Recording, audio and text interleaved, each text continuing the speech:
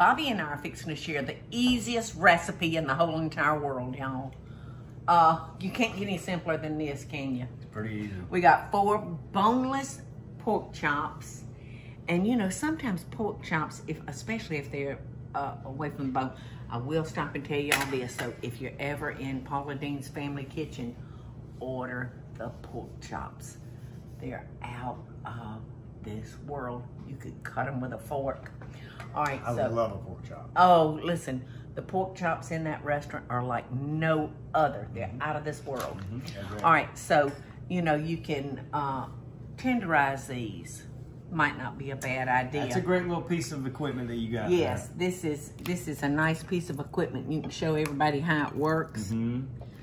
I mean, you can beat them to a pulp with this. Yes, or you could use a mallet. You know, yeah, a meat mallet. But this is, you know, this is a little bit more professional. Mm-hmm. You know, that chefs would use. So I did 2 of them, Bobby. I can't remember which 2 I did. Yeah. So it kind of takes a heavy hand. So we're just going to tenderize them, and this has just got some sharp steaks in it, metal steaks that are just going to go right through, and they're going to poke some little toothpick-sized holes in the chop. Because pork chops are great, but they can be, you know, they can be tough. And truly, yeah, these are like the other white meat, Bobby. Somebody should make a commercial. Yeah, I know it. You see, there's very, very little fat on them. I love them that way. They're super lean. But I like some fat on my pork chop. Only problem is I could eat all of them. And you know what? You know what would be really good is what? take some of those okra cakes that you made earlier and maybe use them as the bread. Don't make me slap you. With a little mayonnaise. Don't make me with a little mayonnaise. Oh, Bobby, that would be so good. I'm never ever gonna eat that. I'm never gonna eat wonderful. Oh. But the chops, I could eat all. Now I'll think of that until you do it in about 10 minutes. Until I do it. The oatcakes are right over there. Yeah, so I got oatcakes. Hot and delicious. Yes. All right, so we're going to set up taking a little dredging station. I'm sorry to interrupt you, excuse me. So we're going to set up a little dredging station. I'm beating 2 eggs, and Mom is emptying out 2 packs of, is that just like an onion mix? Like a onion soup mix? And why is the panko out here? I can't remember. Because you're dredging the breadcrumbs. Oh, after this? After the onion soup? Yes, ma'am. Oh. See, it's so easy, I forgot. So simple. It's so easy, I forgot how to do it. All right, so our eggs are beaten. So you're gonna just drop them in your egg, Bobby, and then into your onion soup mix, and you just want to make sure that's mixed around, and then let that kind of drip off. Okay. And then what about our breadcrumbs? I'm gonna do that. Oh, excuse me. Sorry. I'm gonna breadcrumb them when we. You just gonna pour the breadcrumbs on, or are you gonna run them through? When we're through with this, I'll put the breadcrumbs in here and then run them through again. Okay. These are just great little chops. I mean, they are. And you know, cook just one is a good serving. I do these. I do them in my air fryer from time to time. Oh my gosh. Or in a cast iron skillet. They're real good on the stovetop on the cast iron skillet. Or on the grill, they're good. Yeah, yeah. But I find cast iron really fits the bill for cast a iron lot of is proteins. just unbeatable, Bobby. It just takes, you got to care for it. But that's so easy once you get it seasoned. Yeah, it is. A lot of people don't know that, but yes, it's simple. Just the thing you want to avoid is the rust. Yeah. People use soap on their cast iron too, and then they go, "Well, what happened?" Yeah. Or they'll, you know what? One thing they'll do, Bobby. Tell me what is they'll do. leave it sitting in water to soak. Ooh. And that's like the kiss of death. That is the wrong thing. You know, to let it sit overnight. Yeah, you don't want your cast iron to. You definitely don't want it sitting overnight. But one thing that I do with my cast iron is, well, I never use soap on it.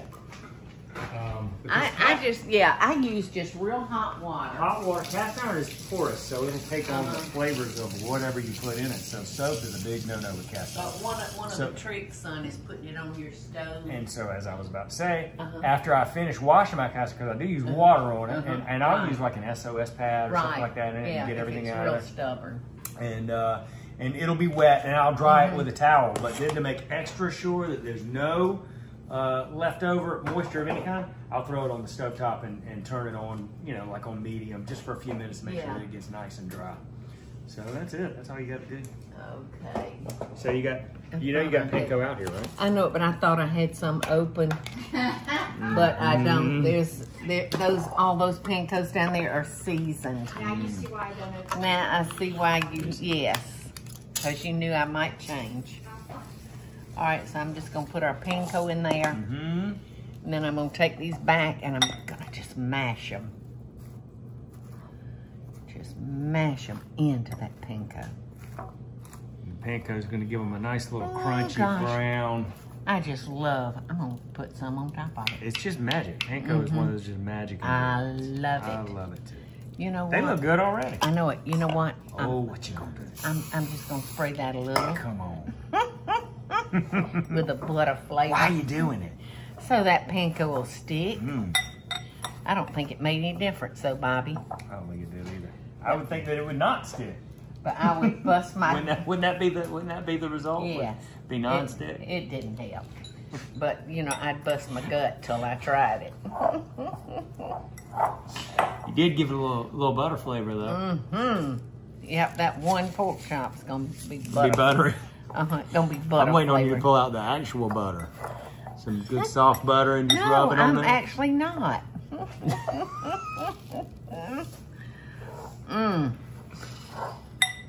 That onion soup is gonna make this real good. Smells so good. Smells so good. I hate that we're gonna have a little bit of waste here. I got the leftover egg that I dredged them in, and Or you can just drink it. Don't you? You're such a health nut. Don't you? I'll pass on that today. Don't you drink raw eggs for breakfast? All the time. I would. That's why I'm not having vomit. these right now. I would vomit if I saw you do that. I would vomit. Well, you don't have to worry about. Say vomit again. You don't have Vomit. to. You don't have to worry about it because you'll never ever see me do that. All right, so we're gonna bake these at 400 degrees. What do you think? 400 degrees, right? No, I don't think so. I don't know. It is 400 degrees. It is 400. Okay, 400 degrees for 10 minutes. Ooh, that's all? Yep, and then flip And then we flip them Okay. and cook them for 10 more minutes. It'll be a fast 10 minutes. Son. Ooh, and then You're gonna be amazed. Then you're gonna make you a pork chop hoe cake sandwich. Hush, don't say it. Don't get my mind to go in there. Okay. Let me just watch you do it. I'm not gonna eat any. I gotta go to the You're gym. gonna watch me clog my arteries. I gotta go to the gym. While your fat mother stays here and sucks up a pound of grease. Yeah.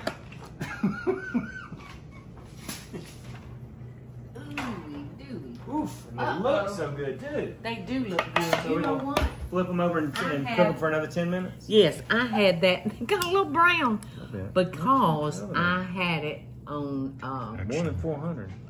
No, but I had it on Convection. convection. So that's all right. Everybody makes mistakes. That's right. So I'm gonna fix my mistake by getting it off of that, and I'm going to. Paula, what is the wax convection? Is Well, just it goes something to the hot air, Teresa, on top of the hot, just the heat. And that's what a convection oven is. I was going to say, because I have convection and I've It never goes used on the it, hot air to the because I don't know heat. what to do. Yeah, I It mean goes from the hot air to it's the heat. hot air And it circulates. as well as ooh, those look so good. Purple.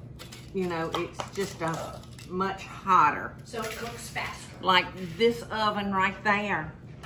If the recipe calls for 350, you cook it on 300. Yeah, Let's turn it on off. 300 because it's actually 50 degrees higher. Hot when it's just turned off. It's still cooking. All right. Well, that's a commercial. You'd find that in a restaurant. All right, smart boy, put those back in the oven. Well, you make it so easy. I know. I Paula, what's a convection oven? Well, it's the hot air and it goes from the hot onto the heat. And then zappo. I'm learning people's stuff. So 10 more minutes. They already smell real good though. They do. And the French onion soup mix. Yeah. That's a nice touch. It smells is. so good. It got a little brown what fell off of it, but I turned it off for convection. It's on 400. It's on 400. So about 10 more minutes, and then we'll be 10 more minutes. Okay, so all total, we cooked it for what you waiting on, buddy, Lou Deen? I was waiting on my cue. Oh, well, there's your cue. Woo! Man, they look and smell so good. Smells great. Wow. Oh my gosh. Wow. Look, that's some onion that fell off. Ooh. They look great. Wow. And just for 20 minutes. What you gonna serve with them? I'm gonna bake some sweet potatoes. All right, look at it. Look at it. Look at Lulu.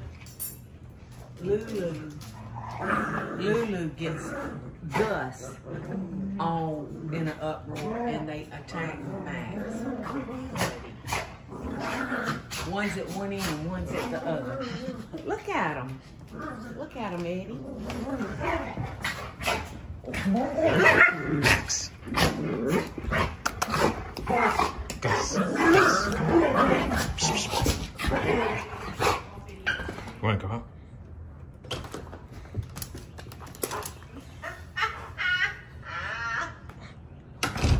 It's funny the way Lulu, the girl, just all of a sudden just loves firing up Gus. Like, she goes over to him and says, come on, let's start some crap with Max. And they do. Okay, so tell me how it is, son. Well, perfect. Hot. Hot and perfect and delicious. Okay, well, that's all you're going to get, because this is going to be our supper. Where are the hotcakes and the mayonnaise? No, I ain't doing it. Is he not invited for supper? You're not invited, Paula? Not invited. Well, I guess I got to leave.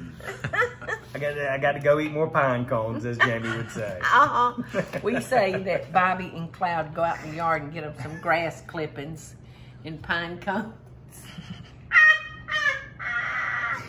Because they eat so healthy. Totally. You're not going to taste it? I already did. You did not? I did. He didn't taste it, did he, Eddie? I did. You're lying to me. No, you did Well, not. my name. Now you tasted it. Very, And very it's good. delicious. So good. It is delicious. Delicious. French onion soup. And you don't have to salt them or anything, because that French onion soup, that dry soup, is salty. Winter pork chop dinner. And this would be good on a pork tenderloin too, y'all. Real good. It would be. And it would be good with some cream potatoes and some collard greens and some hoe cake cornbread. So, what are you doing? You think you're off? I don't remember clocking in. Am I not off? No. I got to clean the griddle. Yeah, we got dishes. I got to mop the dishes floors. to do. Dishes to do. No, I've done all the dishes I'm going to do. I got to go home and do my own dishes. I can't get over how good that is. Those are great. Easy peasy. Really, really good. All right, it's good to be with y'all. Thank you, son. You're for welcome. I coming love and you. helping me. I'm happy to do it. Oh, I love you too. Okay. And I love y'all too. Sure do. Love and best dishes. Bye, everybody. Hey y'all, it's Paula Deen. Now, if you enjoyed this video, be sure to like it and click the subscribe button as well as the notification bell to be alerted when I post a video. Love and best dishes, y'all.